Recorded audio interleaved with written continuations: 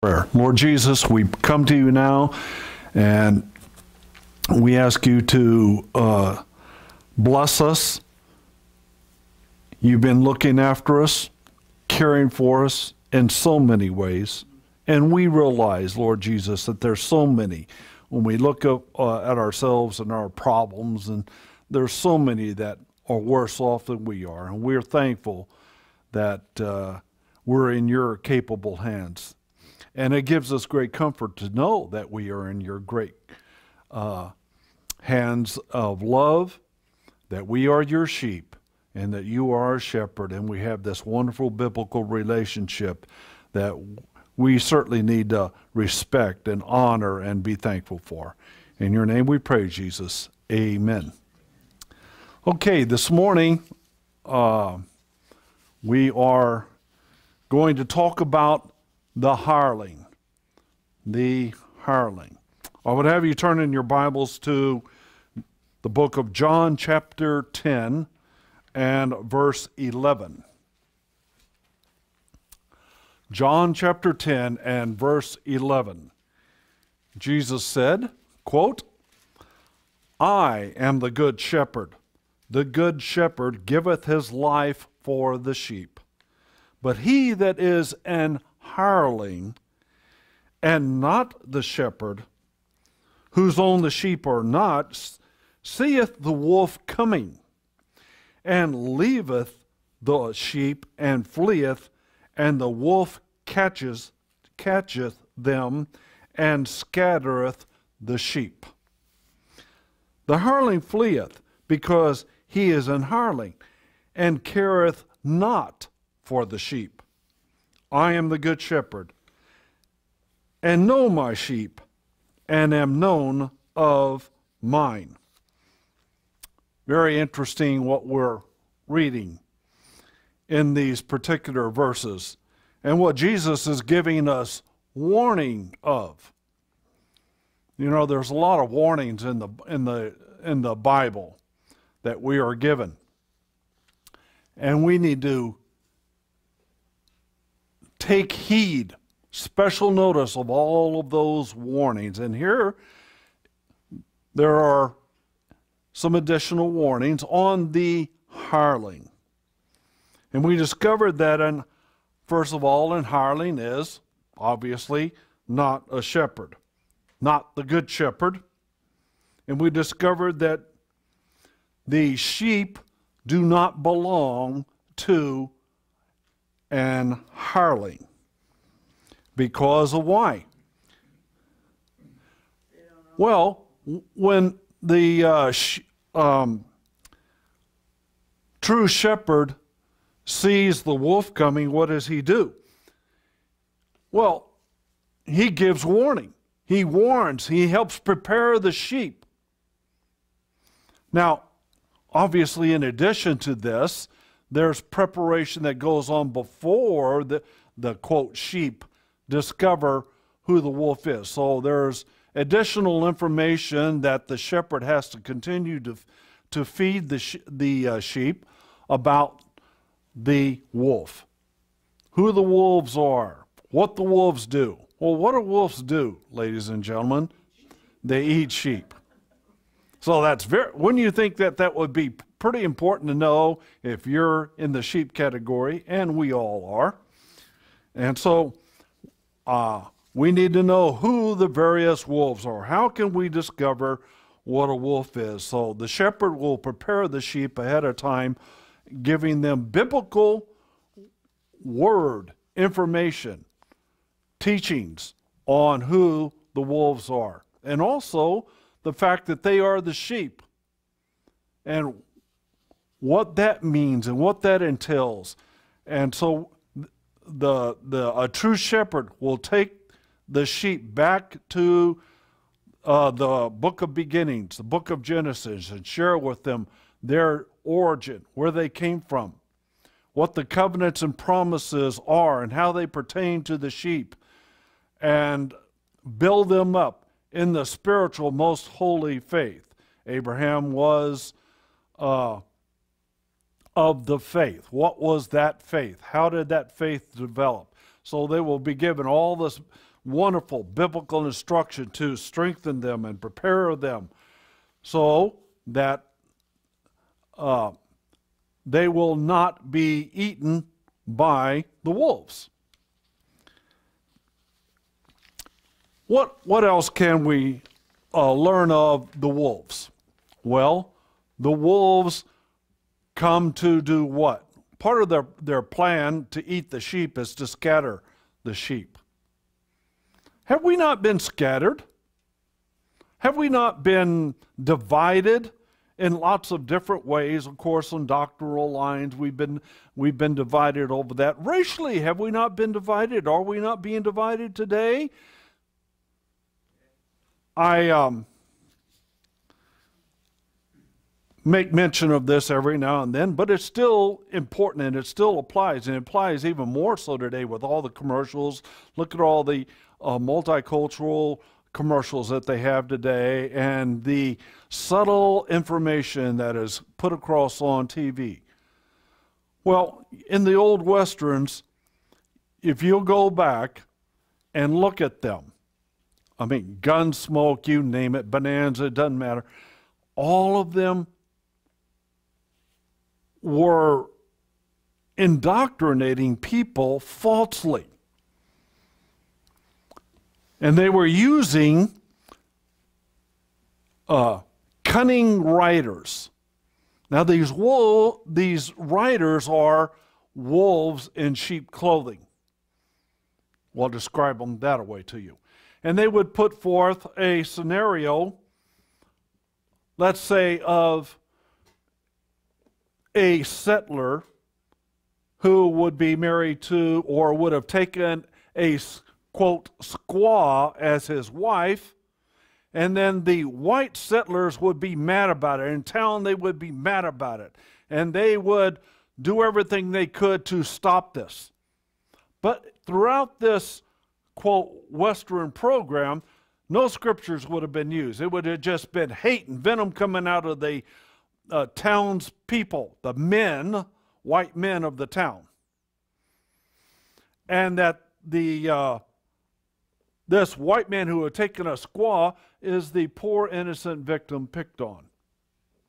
And then at the end, all the white men are made to feel bad and sent home because they were against this interracial relationship. Something along those lines. Fill in the blank. Those types of programs were frequently done back in the 50s and the 60s and even before that. And still in the 70s, even more so. Lots of brainwashing material, but I don't want to dwell on that, but I did want to make that point that there are wolves in sheep clothing. And or there are, let's say, hireling that are doing a job. And it's really kingdom work because these are kingdom parables. Let's understand what we're reading here. These are kingdom parables. So if your heart's not in it, then you don't really care about the truth of the gospel or the kingdom message, would you? You don't even really understand it. You're just an hireling, biblically speaking, with what the Word of God is teaching us on these things. So in verse 13, as an example, it talks about the hireling, and that the hireling careth not for the sheep. A hireling just wants his what? His wages. Thank you.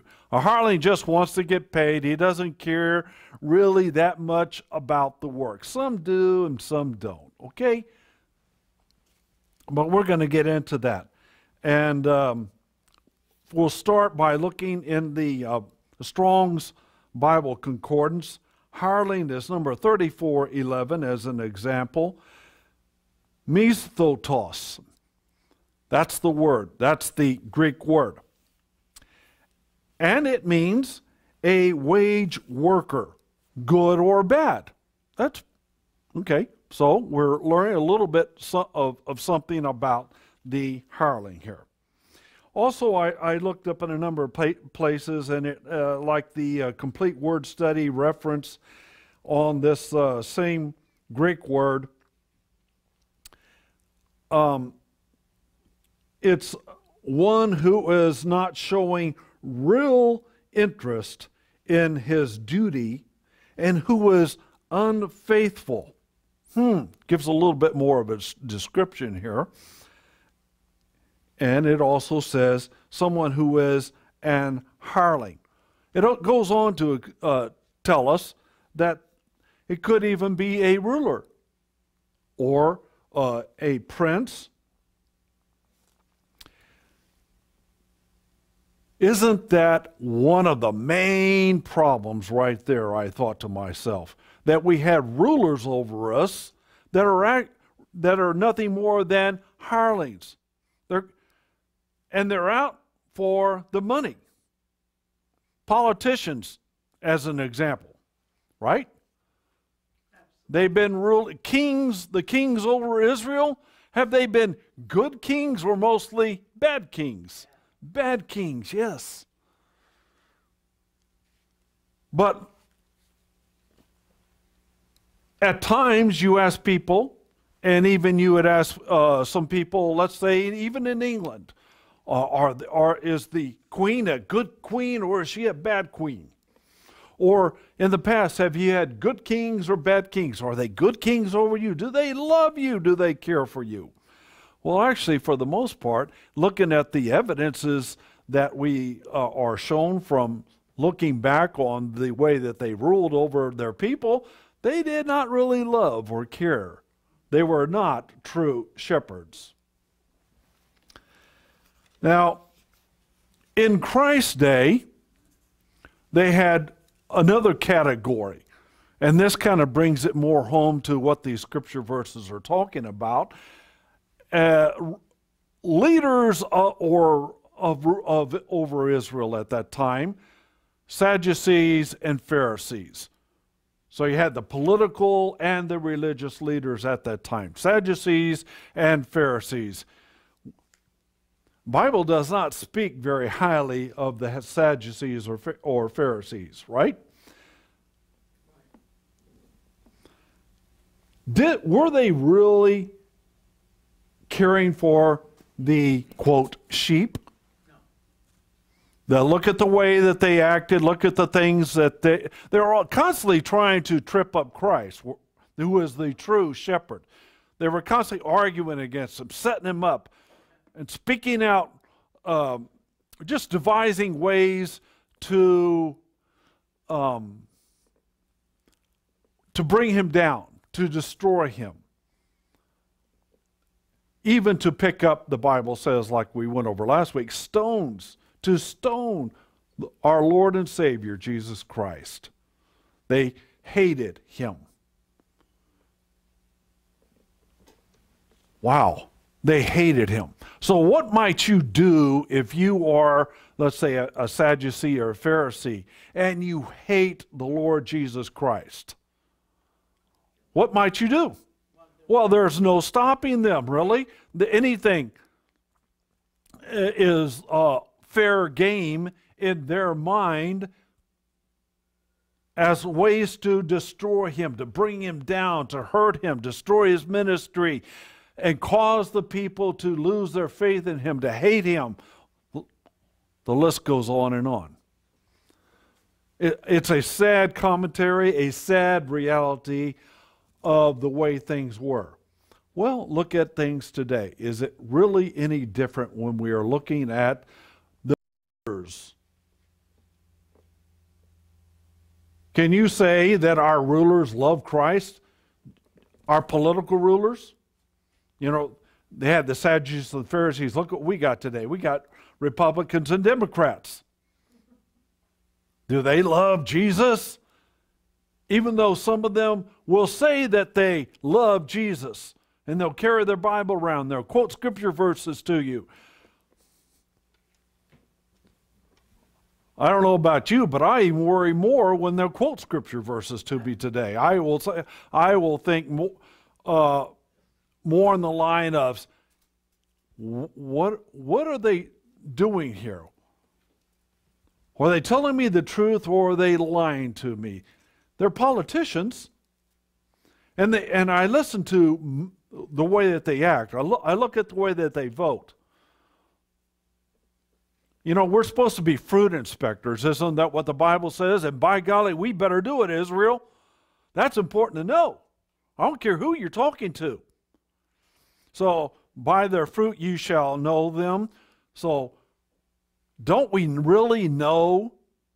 Do we really have to be told what these politicians are all about today? Where they're coming from?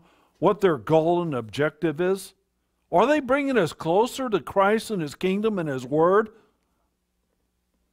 Well, no. You know, Pastor, you know, you got to be realistic. We can't go teaching God's Word. We can't go supporting God's Word because it just isn't practical today. That isn't the type of government we have. Oh, it's kind of like what they say, Pastor, the separation of church and state, which isn't even in the Constitution.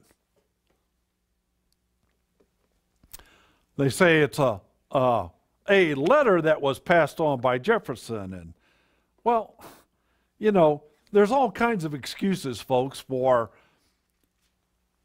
going the wrong way. Jesus told us, I am the way, I am the truth, I am the life. That ought to be a big hint right there. Are they following Christ? Are they following His Word? He's the Word. Are they following the Word? Are they teaching the Word? Are they prescribing God's Word as a biblical solution? How many are doing that today as politicians? Well, they've touched on it. You know, they have good hearts. They have good meanings. I wonder, though. I mean, really analyze, do they really have your best interest in mind if they're not going to really prescribe biblical solutions and teach the Word or quote the Word or use the Word as examples for all the various positions that they have that they're going to take? I believe that they're for the Word. I believe that they love the Lord Jesus Christ, dear friends, when they do away with the United Nations as one example. That's just a good start. When they do away with all the foreign aid to all these foreign nations out there, that all of them pretty much are antichrist anyway. Is there one nation really that we have to be supporting that's an Israelite white nation? Really, do they need our support? I mean, Israel, giving them billions and billions as an example, and in foreign aid? Well, if they're God's chosen people, as the Judeo-Christians tell us they ought to be, as I've said before, sending us billions and billions of dollars in foreign aid.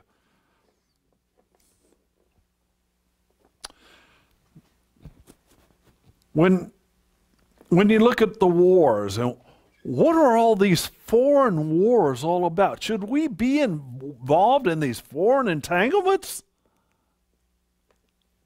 Should we be involved in the affairs of these antichrist countries and regimes? We can't even straighten up our own nation.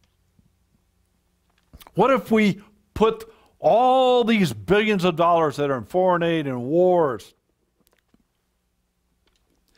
and put that money to work in our nation? There's lots of ways that we could be using it for good reasons, but I mean, heck, with all that money, we could buy everybody pretty much that's hurting financially. We could buy them a house. There's so many things that we could be doing with that money in a good way to help the really needful or needy people in our own nation, as an example, which everybody likes to talk about, the needy. We could build the wall. How's that sound? No problem. No problem building a wall. We could build highway systems that would be second to none. Railway systems would be second to none. Thank you. My wife brought me a drink up here. So I'll take a drink. Thank you.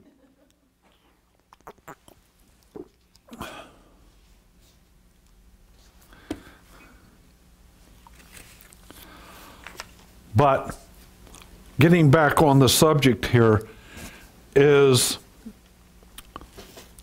what are the goals and objectives that a hireling should have? What are the goals and objectives that a true shepherd should have? Well, they all ought to be biblically based. Our focus ought to be on getting back to the Word. If whoever it is, a religious leader, is the Pope, as an example, one of the Catholics, the highest office of the Catholic Church? Is he following the Word of God? Is he really following Bible principles? Or is he a one-world liar and deceiver? He's a one-world liar and deceiver. He's not really following and teaching and directing the people according to what the Word of God says. Because if you're following the Word, it'll have the right results. If our politicians were really teaching and following what the Word of God prescribes, God would be blessing our nation, and we would not be involved in these foreign entanglements. We wouldn't be making secret deals, and we wouldn't have high taxes. We'd have biblical taxes, a biblical tithe. We would be doing things according to what the kingdom of God prescribes. We would be looking at Bible principles and implementing Bible principles in what we're doing.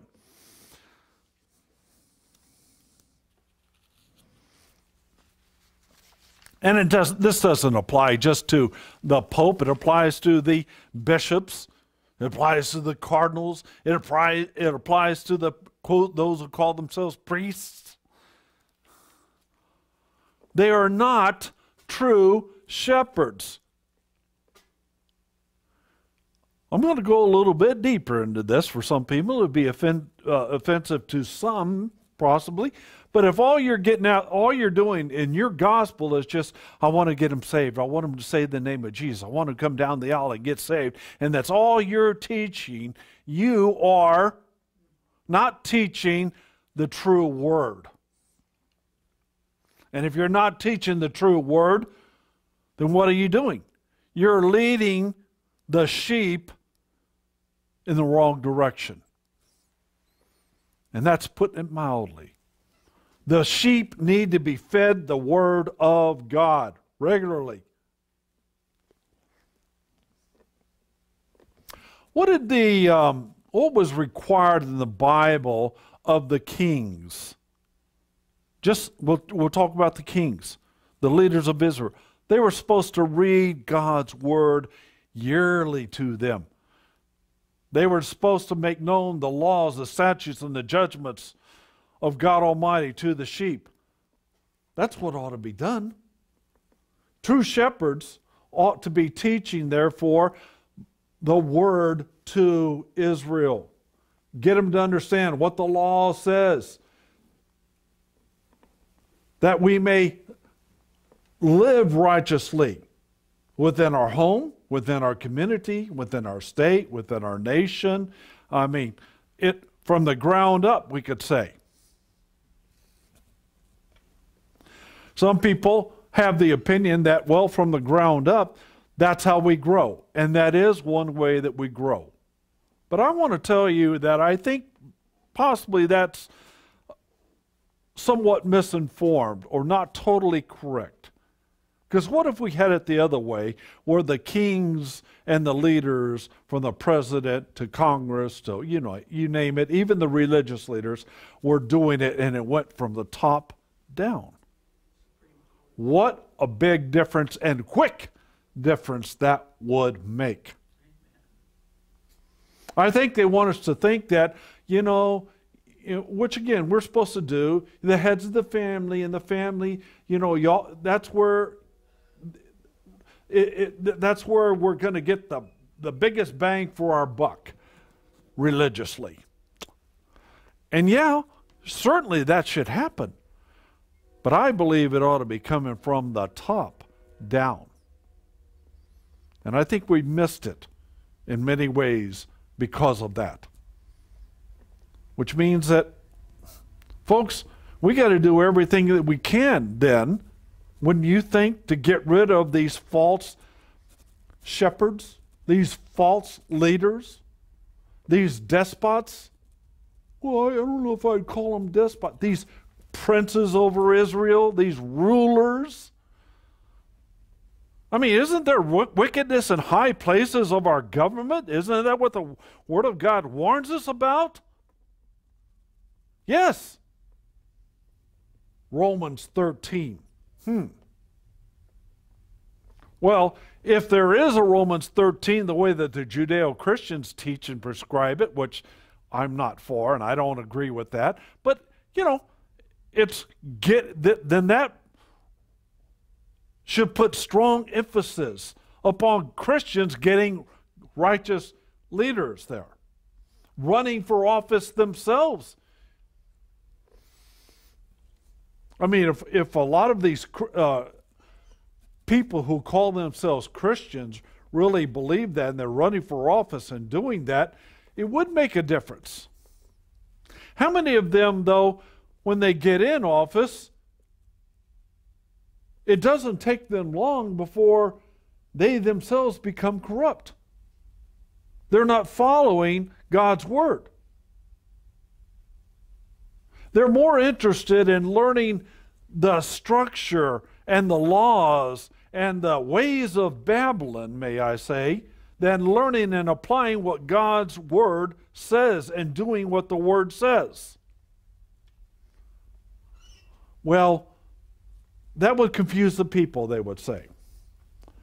That would turn the system against me. They'll kick me off committees. Things won't go well for me if I do that. Well, you do have to be wise as a serpent and harmless as a dove.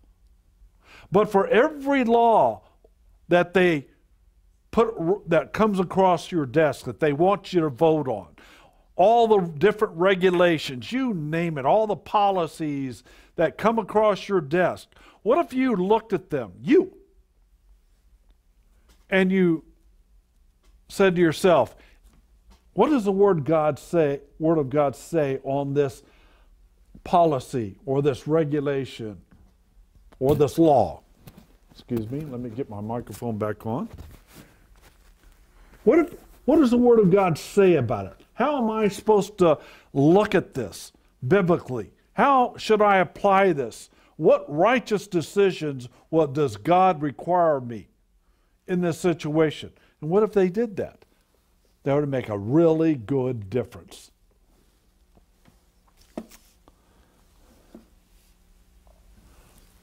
Now let me say, there's nothing wrong with being an hireling in the basic sense of that word.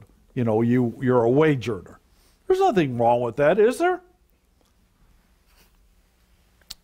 Especially if you have the right work ethic, if you are just, if you are honest, if you do your job, if you're a hireling, and you are faithful to your boss for what he's hired you for. I want you to think about this parable from Matthew chapter 20. Let's go there real quick. Matthew 20, and we'll start reading in verse 1. This is another kingdom parable. Quote, again, this is Matthew 20, verse 1. For the kingdom of heaven is like unto a man that is an householder, which went out early in the morning to hire laborers into his vineyard. He went out to hire laborers. Nothing wrong with that. And when he had agreed with the laborers for a penny a day, he sent them into his vineyard. And he went out about the third hour and saw others standing idle in the marketplace. So he thought, this isn't good. They need to be put to work. So he's going to make them productive for what? To be doers of the word, right? Wants to make them productive doers of the word. And he went out again about third hour of the way doing this in the marketplace. And verse 4, and he said unto them, go ye also unto the vineyard, and whatsoever is right I will give you. And they went their way. Again he went out about the 6th and 9th hour, and did likewise. And about the 11th hour he went out, and found others standing idle, and said unto them, why stand ye here all the day idle? And they say unto him, because no man hath hired us. Interesting. And he said unto them, go ye also unto the vineyard, and whatsoever is right, that shall ye receive. Now, somebody would apply this to the salvation gospel, and I have no problem with, as long as we're talking about the biblical form and explanation of salvation. Jesus is our Redeemer. We do receive great rewards from this, do we not? He, though, the Lord Jesus Christ, King Jesus, is our reward. He's our, quote, doesn't sound like much when you look at it in today's terms, a penny, but back then it was a denarius, if I understand the Greek term for penny properly. That was the wage. That was what they earned.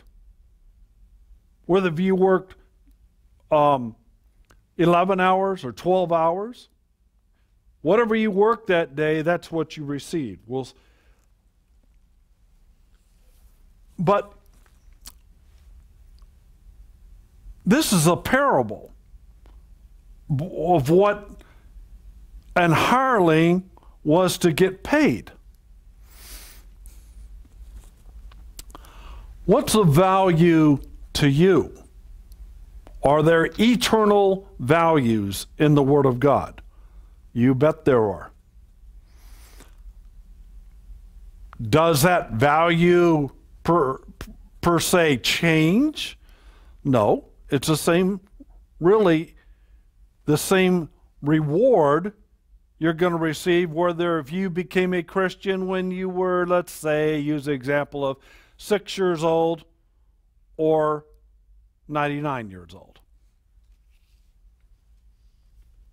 There is this understanding about the reward and what we are to receive.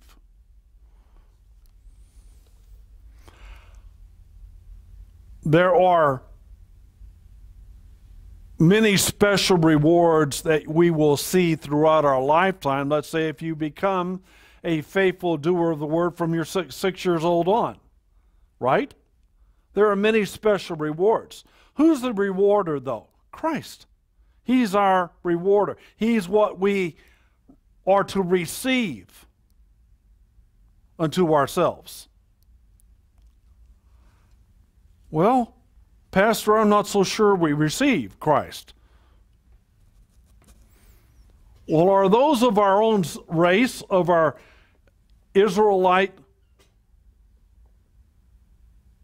seed, do they not need the Lord Jesus Christ in their life? And are they not wandering around out there, many of them today, lost? Even at the time of Christ, they were lost. They were in need of hearing the word and receiving the word. Again, he is our reward. I want to get that point made right now. Now, we could develop that more, but I want to make that main point right now. And there are many special blessings we can receive in that he is our rewarder. But let's go on to verse 8.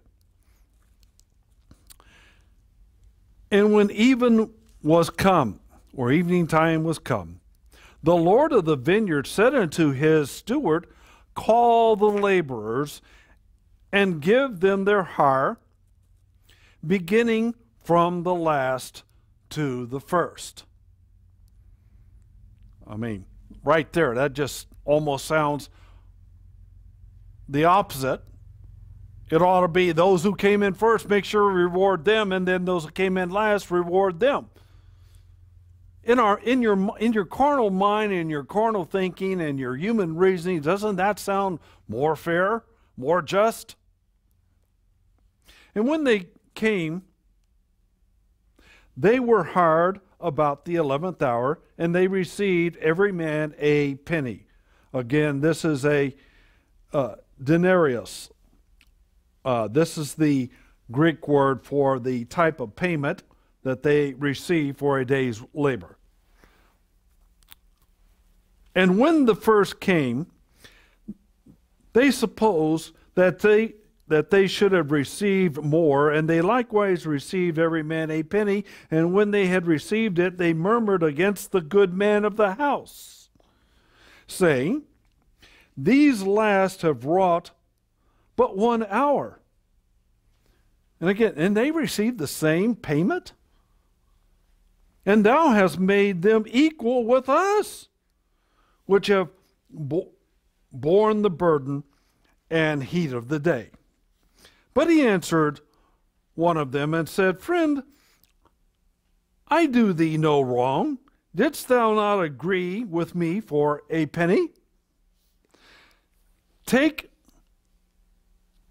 that thine is, and go thy way, and I will give unto this last, even as I unto thee. Is it not lawful for me to do what I will with mine own? Now, we are a sheep, the sheep of his pasture.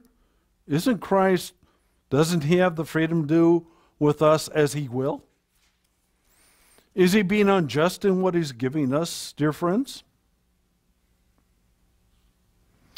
It is not lawful for me to do, is it not lawful for me to do what I will with mine own?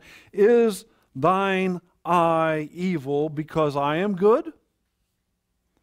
So the last shall be first, and the first last. For many be called, but few chosen.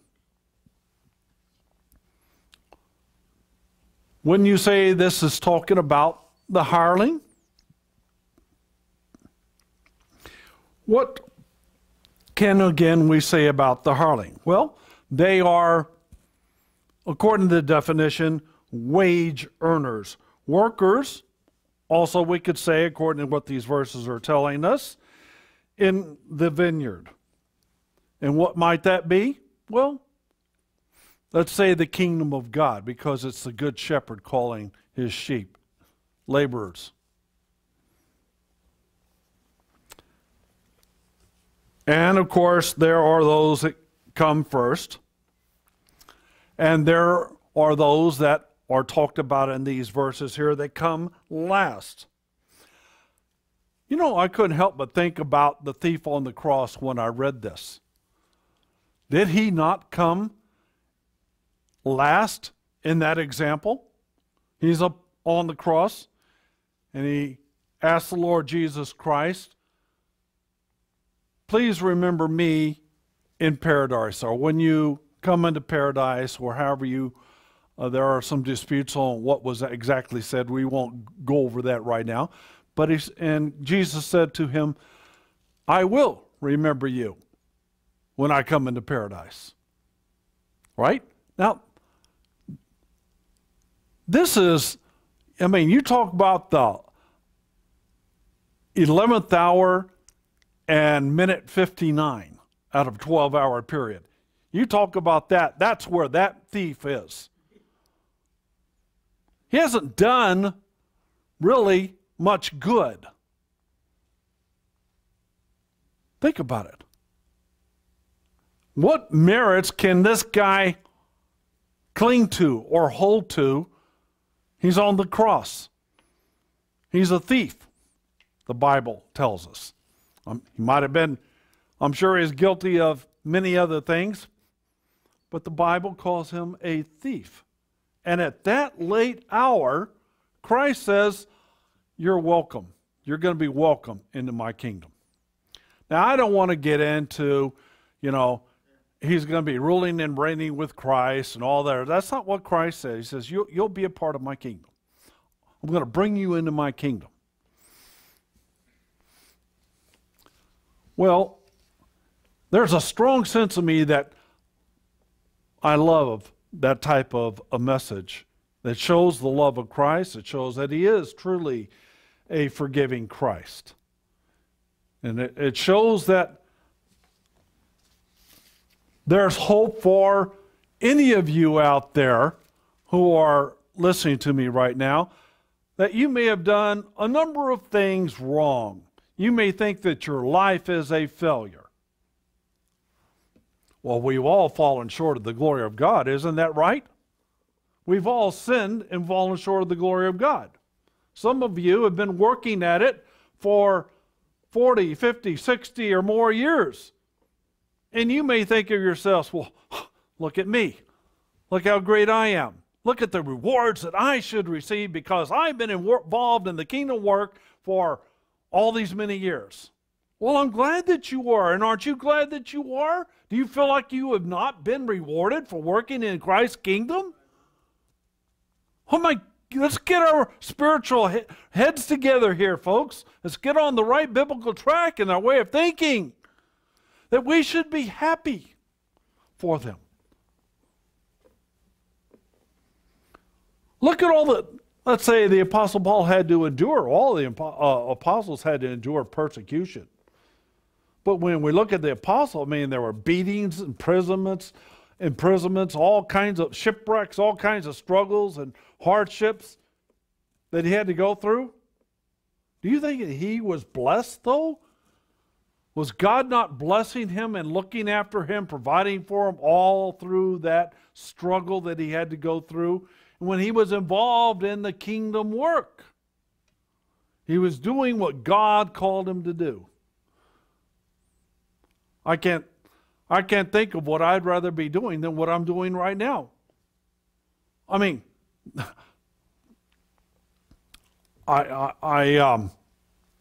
Folks, whatever, you have a calling out there, and you need to pray about that calling. If you think for 1 minute that it's supposed to be, well, I need to have a church and a congregation, and I need to be preaching the word, and that's what I'm supposed to do, and that's what the kingdom work is all about. You need your eyes open. You need your vision expanded. And you need to pray. You really need to pray about that, to say, really, Lord, is there some particular work, some calling that you called me into that I can be doing, being busy about the Heavenly Father's business, the kingdom work? And I believe there is. Do you not? Back before I was in the ministry, I was a Christian, and there are many things I lacked in my understanding, but God always provided me things to do in the kingdom. To go helping, to be ministered, to get people out of deception. When kingdom ministers that I learned about needed help, I was always there helping them. Doing lots of different things. I wasn't rich, but I was doing whatever this poor boy could do at the time. And there wasn't one time, as an example, when I moved to Phoenix and got to know Pastor Remy, and I attended Pastor Remy's work, when he asked for something or suggested some need in the ministry, I wasn't pastor. Dave Barley wasn't right there saying, "What can I do, Pastor, to help?" When he had his first conference, and I'm not saying this to brag. Don't think of this as a fleshly thing. I'm just using it as an example. When wanted to, the idea came to him to have a conference, a kingdom conference back in 76. And we were going to have it up in the mountains in Payson, Arizona at the time. And so I thought, wow, Lord, I really did. I said, Lord, what can I do to be of help? And so I got together with one other young man in the church, and I talked to him, and I said, would you help me, and let's be a part of this, and let's help Pastor Ermy. I told him, I said, I was thinking of, one thing, having a treasure hunt to get young people involved. So he and I set up a treasure hunt, and we spent weeks developing ideas and little sayings, like there was a bridge there, and it went over this little creek, and so I thought, well, we can put a clue there, and we'll call it like Bridge Over Troubled Water, and they find it, and then when they read that clue, and it leads them to another area, and on, and there's about a dozen different places, and we had about 3 of them in 3 groups going in different directions, and they all led to the treasure, which was in this certain pavilion, locked in a locked door, stuffed with ice-cold watermelon that we bought. I didn't ask Pastor Ermy for it, money for it. We bought and put them in there ahead of time, and the winner got to eat first. Their group got to line up and eat the watermelon first, and then everybody else. And we had a great time doing that. And there were probably 3 other things that I thought of, not just doing that, but things that I told Pastor Ermy, would you mind if we helped you out and took this off your shoulders, and we did this for you during this conference? And he was so thankful, so happy that we did that at the conference. And you may think, well, that's, let me tell you, that was a pretty big thing for us back then. And it excited us, and it just gave us more ideas for opportunities that the Lord Jesus presented itself to. And you have to step out in faith. You may think, well, it didn't take a whole lot of faith. Well, it took